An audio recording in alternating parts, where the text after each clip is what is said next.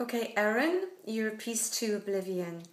I thought this was a very striking piece, starting with a very striking pose. And the music was very penetrating. And the movement, very sensual. I love that. It's an absolute pleasure to watch. The arabesque touches and becomes the violin, if you know what I mean. You do this arabesque as the music changes into the violin.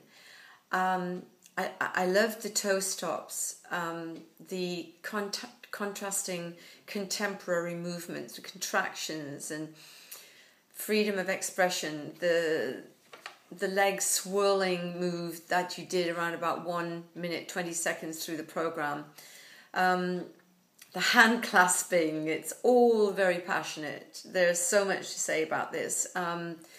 Hardly a crossover. You really were creative all the way through this, and you had some very, very unexpected detail, very small but very unique little movements with your toes, or you just became the music, and it became a physical interpretation of the music, which was really lovely.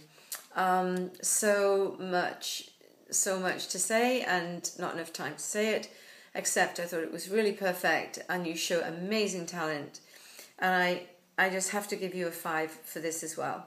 Congratulations. Well done, Erin.